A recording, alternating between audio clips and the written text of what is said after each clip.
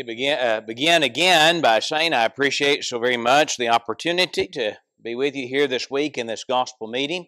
I certainly regret that Brother Caldwell could not come due to his health, but certainly good to have the opportunity to be here with you, to be able to spend the week with Katie, and to be able to visit with Mike and Andrea when she's taking a nap during the day. It'll be certainly good to be with them. Appreciate the work that he's doing here.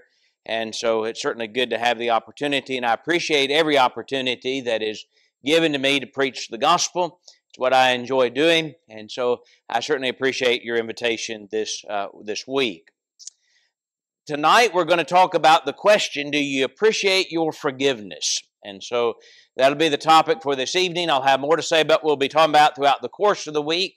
The one lesson that I do know on Friday evening, I'll close almost every gospel meeting with a first principle lesson. And so we'll either on Friday night be talking about why have you not obeyed, or where will you spend your eternity? If you have a friend that's not a Christian, that'd be hopefully every night will be a good night to invite them to come, but that will be especially a first principle lesson where we'll look at the need to obey the gospel and what the Bible says about that topic. You know, the book of Philippians is an epistle that was written by the Apostle Paul while he was in prison at Rome. And I think the overall theme of the book of Philippians is about commitment to Christ. He is our life. He is our hope. He is our example. He is our hope. He is our strength and our sufficiency. Some identify the idea of joy as being the message of the book of Philippians. And while I would not identify that as the theme of the book, there's absolutely no doubt that it is an overall part of its message. The word rejoice, or joy, occurs 17 times in the 4 chapters of the book of Philippians. And in the passage that was just read for us in Philippians chapter 1, the Apostle Paul was writing to say, I don't know how things are going to turn out. I'm in prison, and later on he's going to say, I might be poured out as a drink offering. It's very different language than what he wrote in 2 Timothy, where he said, I'm already being poured out as a drink offering. Paul is saying, I might be, or perhaps I will be. I may not get out of prison alive. I might well be executed right here. And if I had a choice in the matter, I don't know which I would choose. On one hand, it's needful for me to be here and to teach you. On the other hand, from a personal standpoint, to depart and to be with Christ is not just better, but it's very much far better. And it's always amazed me that the Apostle Paul, in that environment of being in prison and uncertain about his future, could talk so much about joy. And not only to talk about joy, but to tell the brethren there that he was convinced that I will remain and continue with you all for your progress, and the English Standard Version says, for your joy in the faith. That is, not only did Paul have joy, but writing to these brethren at Philippi, he said, you too can have joy in the faith. Some translations, like the New King James that I preach from, drop the word or the article the and just talk about the joy of faith. It is probably that the joy of the faith is better. But I want to tell you, at the end of the day, it really doesn't make much difference. Lewis Willis said, in commenting upon this particular discrepancy in some of the translations, that these two ideas of personal faith and the faith are not mutually exclusive. They go together. When saying that the Christian life is a life of faith, we simply mean that we must have personal faith in the doctrine of faith. And so even though there's a difference, at the end of the day, there's not much of a distinction, because we have faith that's based upon the faith, upon the Word of God. But I want to talk with you for a few moments about this idea of the joy of the faith. What is the joy of the faith? And then how can I have that kind of joy? But let's begin by talking about what is the joy of the faith. And I guess to appreciate that, you've got to appreciate what is the faith. When the Bible talks about the faith in the Scriptures, what is the Bible talking about? It is what the apostle preached. We think about the faith, it is that message that we talked about even in the first hour. In Galatians chapter 1 and in verse 23, you may remember as the apostle Paul defends his apostleship and points out that he didn't get his message from Jerusalem, but he received it from the Lord. He quoting about his past life in Jerusalem, he said they were only hearing that he who formerly persecuted us now preaches the faith that he once tried to destroy. So when we think about what is the joy of the faith, what's the faith? The faith is what the apostles preached. It's what the first century Christians obeyed. In Acts chapter 6 and verse 7, as the church was beginning to get underway and they dealt with that first church problem of the Hellenist widows being neglected in their daily distribution, it said in Acts 6 and in verse 7, the word of God spread and the number of the disciples multiplied greatly in Jerusalem, and a great many of the priests were obedient to the faith. So when we talk about the faith, it is what the first century Christians preached. It's what the Apostle Paul preached. It's what the first century Christians obeyed. It is the message that was delivered to the saints, Jude 3. Remember in Jude 3 when he was writing to them to earnestly contend for what? For the faith which was once for all delivered to the saints. So when we talk about the faith, we're talking about the gospel message. We're talking about what is to be obeyed. We're talking about what was delivered to Christians. There's a first point here that apparently is running off of the slide. But in Philippians chapter 1 and in verse 27, it just simply identifies for us that the faith is the gospel. Look at what he says here. Philippians chapter 1 and in verse 27, only let your conduct be worthy of the gospel of Christ, so that whether I come and see you or I'm absent, I may hear of your affairs, that you stand fast in one spirit, with one mind, striving together for the faith of the gospel. And so the Apostle Paul uses the word gospel and the word faith interchangeably. When we talk about the faith, we're talking about the Word of God. Why is the gospel called the faith?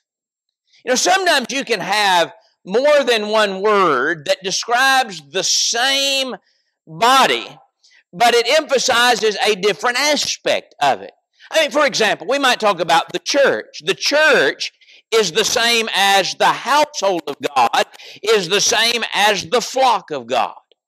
Those terms can be used interchangeably, but each one of those terms describes a different aspect of our relationship.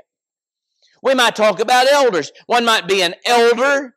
We might refer to one as being a bishop or an overseer, or one might be a pastor. Those terms are interchangeable. They refer to the same group, but each word describes a different aspect of their age, of their responsibility to supervise and to oversee, or the job of being a shepherd to the flock. Same body, same individuals, but each word describes a different aspect of it.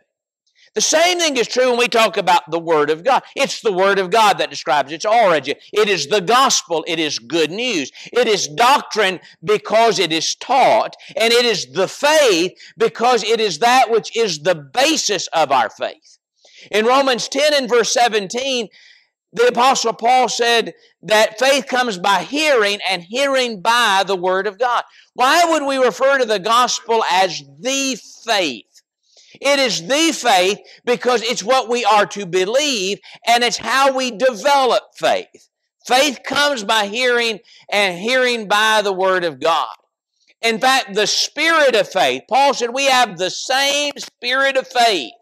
According as it is written, I believe and therefore spoke. We also believe and therefore speak. What is the spirit of faith? A spirit of faith is the spirit that says what is written is what we're going to do. We're going to follow the Word of God. I say all that to say that when we talk about the faith, the joy of the faith, we're talking about a joy that comes through the gospel of Jesus Christ. That when a Christian accepts that message, they fully believe it and they follow it. Do you know what the result of that is? It's not that we ought to walk around with our heads down like we're sucking on a sour lemon all the time and we're unhappy. The result of following the faith is we ought to rejoice. There's joy and peace in what? In believing. Romans 15 and in verse 13. In 1 Peter chapter 1 and in verse 8, Peter said, believing, you rejoice with joy inexpressible. By the way, the joy of a Christian, this lesson is part of a whole series of lessons on joy, so we're just looking at one. But if we were to think about the context of 1 Peter chapter 1, the joy of a Christian is unique. And it is unique in that it is not affected by external circumstances. If you look at 1 Peter chapter 1, if I were to go all the way back to verse 6 and start reading, he says that they were being grieved by various trials. The trying of their faith being more precious than gold that perishes, though it be tried by fire, may be found to praise, honor, and glory at the revelation of Jesus Christ. And then he said, in this you rejoice. Why? Because in spite of the circumstances, there was something to bring them happiness and joy. It was their faith in the Lord and in His message. So what is the joy of faith? It is a joy that comes from following and obeying and accepting the gospel message. Now let me ask you, how does the faith and the faith bring joy? Really what I want to do is I want to just walk us quickly through the book of Philippians and see some of the things that the Apostle Paul said about himself that I think shows us how we have joy, even sometimes when the world around us isn't what we want it to be. Even though sometimes even in our personal lives, things might always be what they want to be in terms of our health, in terms of other areas of life, yet we can rejoice with joy inexpressible. How is that? Well, let me say first of all, when one has faith in the faith, it gives us a purpose in life. You ever dealt with somebody who didn't have any purpose in life? They didn't understand why they were here, or maybe men grow older. Sometimes you deal with men in the midlife crisis, and the point is they just think that their purpose has been served. There's nothing left for them to do. But I want to tell you, when we have faith in the faith, we always have purpose in life. In Philippians chapter 1 and in verse 16, look at what the Apostle Paul said. He said, the former preached Christ not from selfish ambition, not sincerely, supposing to add affliction to my change, but the latter out of love, knowing that I am appointed for the defense of the gospel. Paul said, I have a purpose. Here I am in prison, but I tell you what my purpose is, I'm going to defend the truth. Verse 21, Paul said, for me to live is Christ, and to die is gain. And if I live on, I'm going to live my life in service to God and to glorify His name.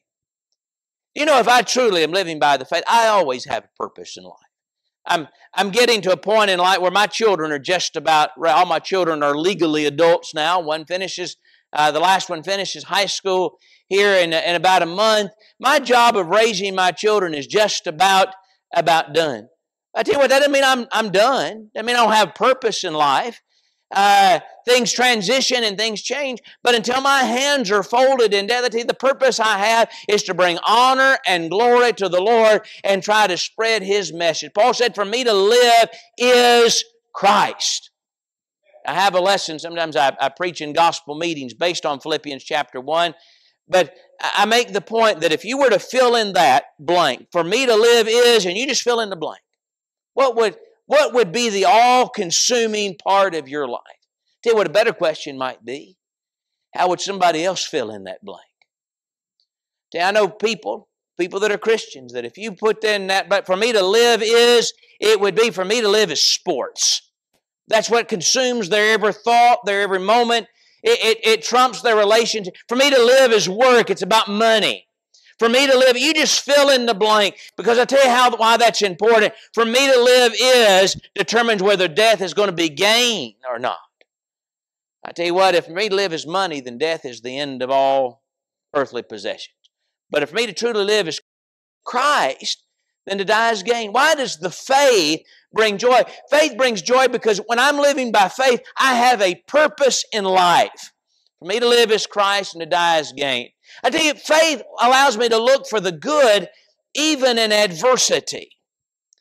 I don't always understand why things happen the way they do. In fact, I think the book of Ecclesiastes points out, if we try to figure everything out, why does this happen and why did God allow that to happen, we're just going to frustrate ourselves to absolutely no end. In fact, Ecclesiastes chapter 3 through chapter 5, that second discourse in the book of Ecclesiastes, I believe the whole point of that is God has a purpose that has a plan, a time to be born, a time to die, a time to sow, a time to reap. Man must fit into that plan. I know there is a plan, and I know God is in charge, and I will never fully understand it all. And that's where faith comes in. That I trust the Lord is always operating in the best way and in my best interest. And that allows me, even in moments of adversity, to see when good can come from that. The Ecclesiastes writer said, in the day of prosperity rejoice, and in the day of adversity consider, for God appointed one as well as the other. But I want you to notice what it calls the Apostle Paul to do. The Apostle Paul in Philippians chapter 1, 12 to 18, found himself in a Roman prison. Not only did he find himself in a Roman prison, it's hard to imagine that brethren decided to use that as an opportunity to gall the Apostle Paul. In fact, they were trying to torment him. They preached the gospel out of selfish ambition, thinking that this is going to add affliction to Paul's chains. They didn't know Paul very well. Because the Apostle Paul said, you know what? They may be preaching the gospel for the wrong reason, but you know what? I can see some good in that. They're preaching the gospel, and at least I'm glad the gospel's being preached. I tell you, when one lives by faith that's based on the faith, it brings them joy because even in moments of adversity, they can look for the good that can come from that. You ever look back at your life, by the way, and seen some circumstances and situations that you've gone through that were adverse, and yet I can see the good that came from it. Whether it was refocusing me spiritually, causing me to count my blessings, or whatever the case might be. I tell you how the faith brings joy. The Apostle Paul said, faith gives me a purpose in life. For me to live is Christ. It allows me to look for the good even in moments of adversity, and faith is not focused on self at all. When one is truly living by faith, then they look not only on their own interest, but also on the interest of others. I almost guarantee that if you look back in life at the times you were the most miserable, the most unhappy, when you had been robbed of your joy, those are probably moments when you were focused on self. When we were focusing on about what I don't have or what I'm going through.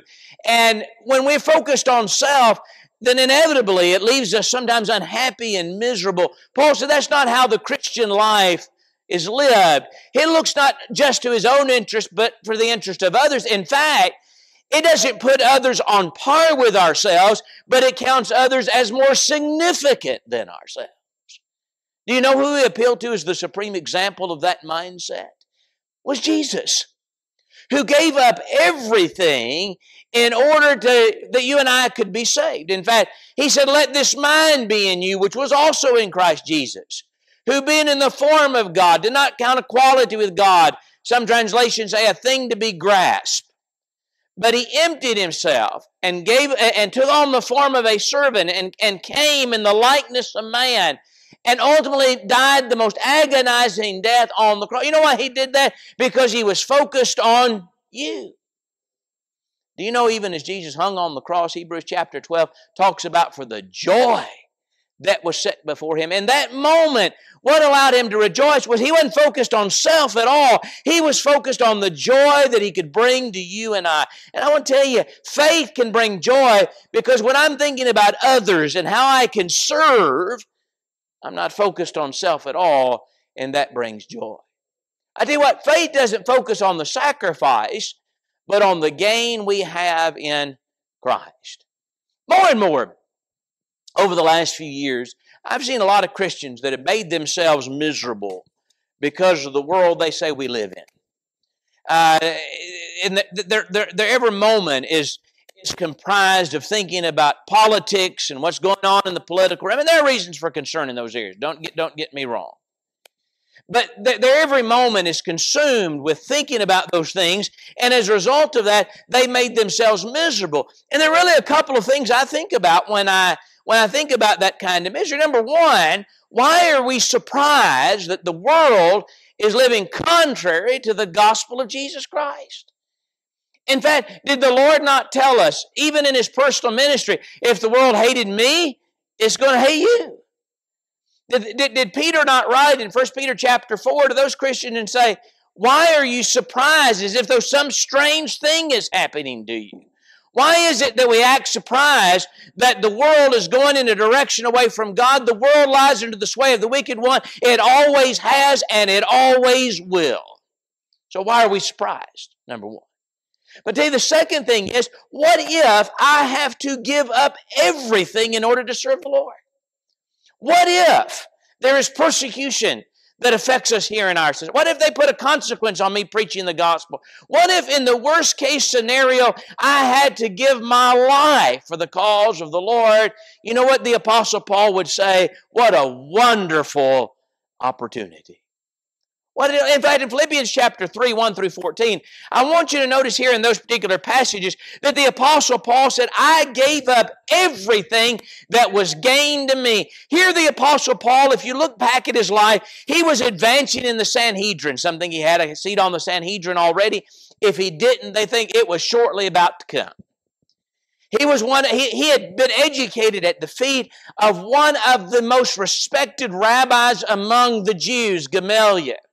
A well-educated Jew, a persecutor of the church. He was advancing in Judaism beyond many of his own contemporaries. His whole life was laid out right before him. And Paul said, I gave it all up in order to gain Christ. In fact, do you know what all that is? Paul said, depending on your translation, said, I count them as dung, the New King James Version says. I count them as rubbish. It is all trash, Paul said, in comparison to what I gain in Christ Jesus. In fact, my understanding is literally, out of the Greek, that word rubbish can refer to dung, but can also refer to that which is thrown to the dogs. We don't feed our dog now trash, scraps off the table. I can remember growing up when we had leftovers. First of all, if we had leftovers and there was enough, they went in the refrigerator and we ate them the next day. But if there was a little bit left that was just not fit on the plate, that wasn't fit for human consumption, it was thrown to the dogs. But what the dogs got was what was worthless, what was not usable. After that, Paul said, everything I gave up was rubbish compared to Christ. You know why Paul could rejoice? Because Paul didn't sit in his prison cell and say, do you know what all I had to give up?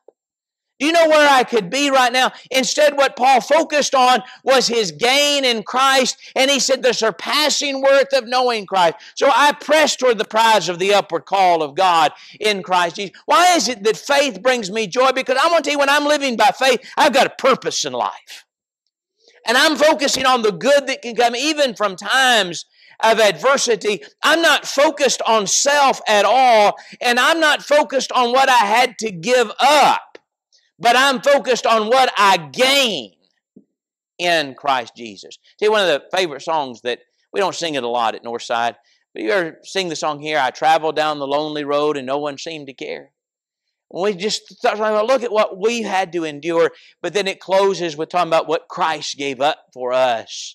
See, when I focus on that, I don't sit and lament my circumstance in life, but rather I rejoice in the gain that I have. I tell you why true faith doesn't rejoices is because faith doesn't worry. Philippians chapter 4 and in verse 6, the Apostle Paul said, be anxious for nothing, but in everything with prayer and supplication, with thanksgiving, let your requests be made known to God. And the peace of God that surpasses all understanding will guard your hearts and your minds through Christ Jesus. See, worry is one of the things that I don't know that I've completely mastered that lesson yet. It's always a growth process. But I tell you, when I worry about things, you know what that's an indication of at that moment? Is a lack of faith. When the disciples were, Jesus often would say, "Oh, ye of little faith." In Matthew chapter 6 is the Lord's long discourse on worry. And He points out again, "Oh, ye of little faith. Do you not know that the Lord will take care of He takes care of the lilies of the field. He takes care of the sparrows. Do you not think He's going to take care of you also?" So here in Philippians chapter 4, the Apostle Paul says, don't worry about anything. Well, why is it I'm not anxious about anything? Because I take it to the Lord and I cast my cares upon Him. Do you know what the result of that is? The peace of God that surpasses all understanding. And I think the idea, it is an unexplainable peace. You try to explain it to somebody in the world. You try to explain to somebody in the world how somebody can face death and they face it with peace and confidence. You try to explain why in the midst of, I have a lesson, I don't think I'm going to preach it this week, but last year a congregation asked me to come and to preach a series of lessons on living in difficult times. And they asked me to preach on how does a Christian live in hard economic times with inflation. And my first thought was, well, that's not my job to talk about that kind of thing. But then as I put the lesson together, I realized that there are some principles that help us along the line. But I tell you, one of the principles is somebody said, how do you respond when inflation goes up and the house prices are going up and a gallon of milk is 3 times what it used to be? How do you respond to that? And my answer is, I don't worry about it. Because the Lord has said if we seek Him first, He will take care of us and He will provide for us. And I'll just throw that on the Lord's plate and I'll let Him worry about all of that. And I need to worry about serving the Lord. I tell you, when I worry about things, it robs me of joy. But when I have faith, then I take it to the Lord. And faith doesn't worry about things. It thinks about good things. Look at Philippians chapter 4 and verse 8. I know a lot, I said this a moment ago, I know a lot of older Christians, by the way. And if you fit in this category, then I do think you need to think about changing this, that do nothing but sit in front of Fox News or some other news 24/7. They just fill their minds with all of that. You know what the result of that is? They find themselves miserable because, and I would be too, because all they think about is what's wrong. You know what Paul said in Philippians 4 and verse 8? Finally, brethren, whatever things are true, whatever things are noble, whatever things are just, whatever things are pure, whatever things are lovely, whatever things are of good report, if there's any virtue, if there's anything praiseworthy, meditate on these things. If we meditate on things that are good and holy and right, then we can have joy. Yes, the world may be in upheaval. I tell you, sometimes I look around at church at Northside and then somebody's just obeyed the gospel. What a cause for rejoicing. There's something good. I come together with brethren of a like precious faith 3 times a week. I've got brethren I know that would be there for me in a moment if I needed anything. I've been treated far better than I deserve all through the. And I tell you, when I think about good things as opposed to everything that's wrong, you know what the result is? I rejoice in the Lord. And again, I say, rejoice. I've learned the secret to contentment. Faith has. Philippians chapter 4, 10 to 13. The Apostle Paul made this point. The brethren at Philippi had sent once and again to his need. They had helped him out numerous times, but from the beginning of the gospel. And Paul does express his appreciation for that sacrifice or that contribution they had made.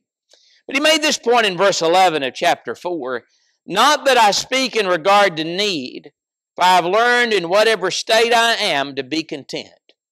I know how to be abased, and I know how to abound. Everywhere and in all things I have learned both to be full and to be hungry, both to abound and to suffer need. You know what Paul said? I've learned the secret to contentment. I want to tell you, contentment doesn't mean there's never anything I want. Contentment doesn't mean, sometimes I've been asked this in Bible questions, contentment mean I can't want a new car. I can't purchase it. Contentment doesn't mean that there are never any things that we might want, but what it means is we don't allow that to rob us of appreciating what we do have at that moment in time. And sometimes We fail to appreciate how blessed we really are. In fact, I tell you, contentment grows out, I think, partly in recognizing God has given me what I need. One of my favorite prayers in the book of Proverbs, the prayer of Agur, Proverbs chapter 30. And he prayed to God, give me neither poverty nor riches.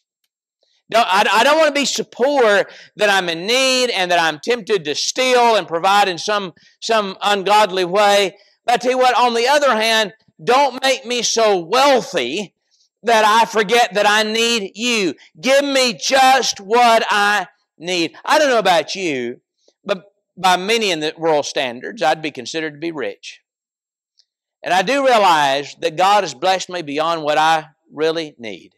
And I tell you, I need to learn to be content. And when I'm content with what I've got, a roof over my head, I've got a car that gets me everywhere I need to go. There's not a time in my life I have ever sat down at a table and wondered about whether I was going to be able to eat or not. Now, I may not have the finest cuisine in this world, but I always have food on my table. And I tell you, faith in God allows me to be content because I know God has given me all that I need. And I appreciate those blessings. And we need to be thankful. Why does faith bring joy? Because faith brings contentment. And finally, this morning, faith on this point, faith allows me to recognize that with Christ I can get through anything.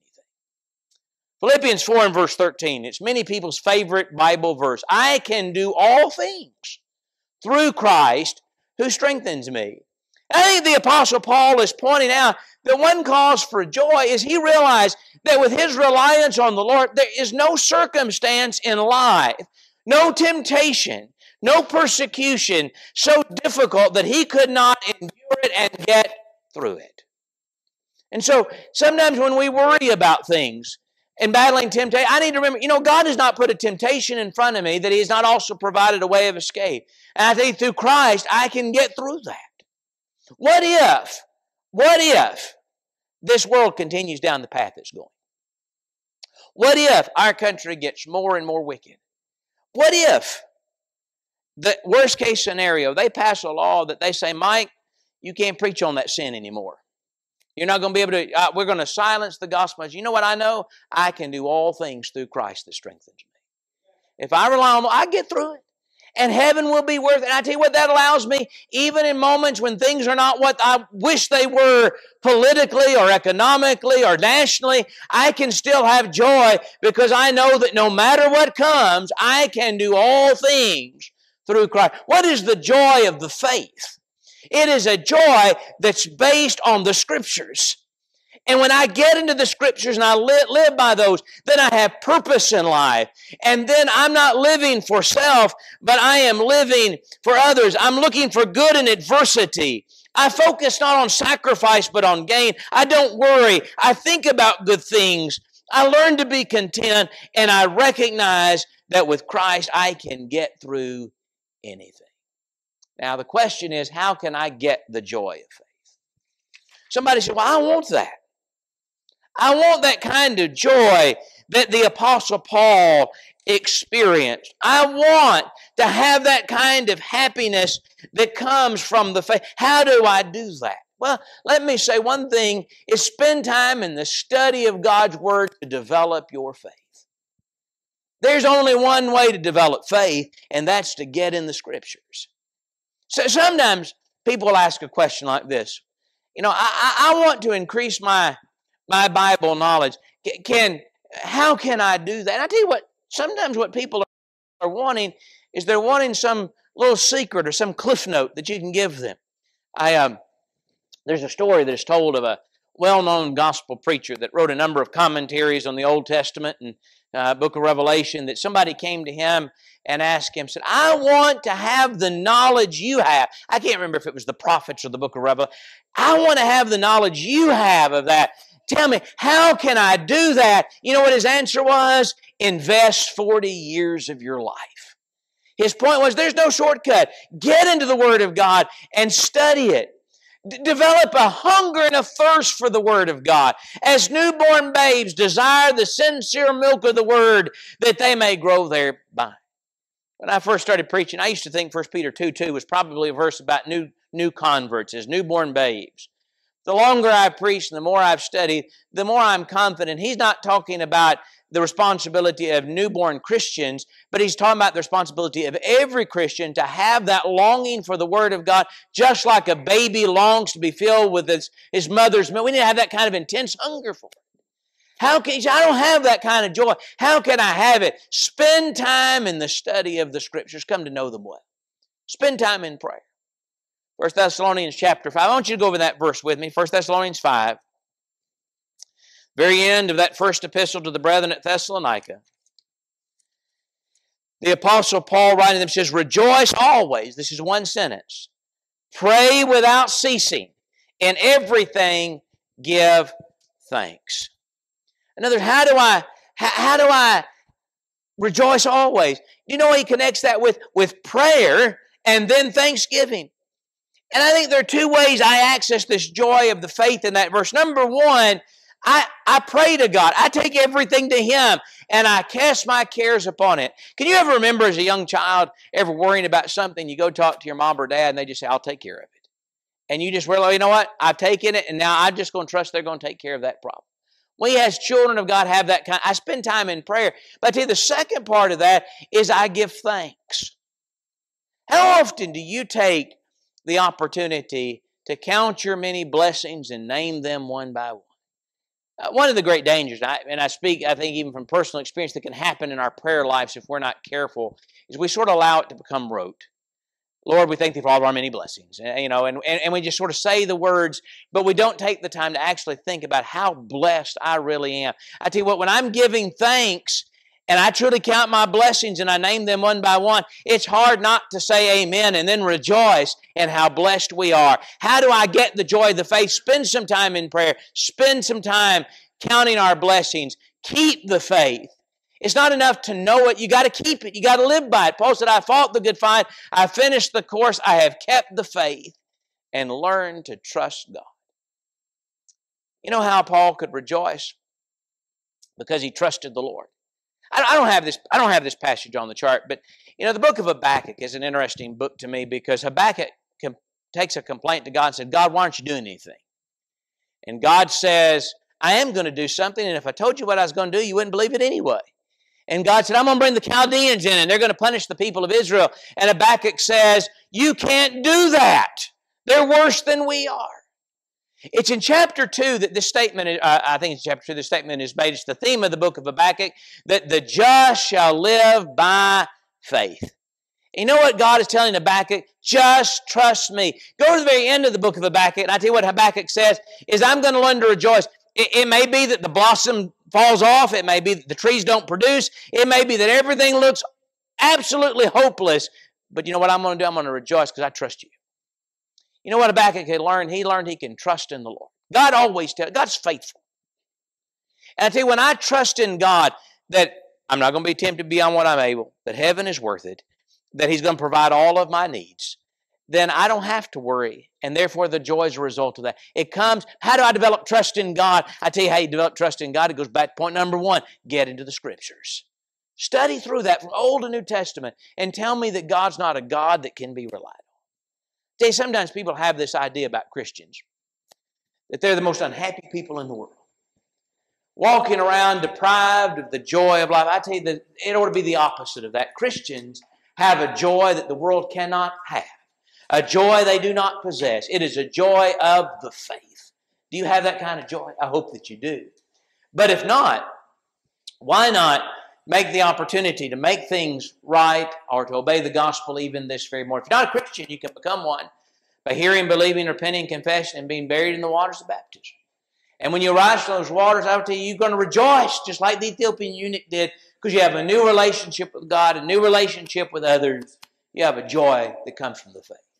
Or maybe there's somebody here that has wandered away from the Lord and needs to come back. If that's your condition, you can make things right. Would you not do that even right now? Together we stand and we sing.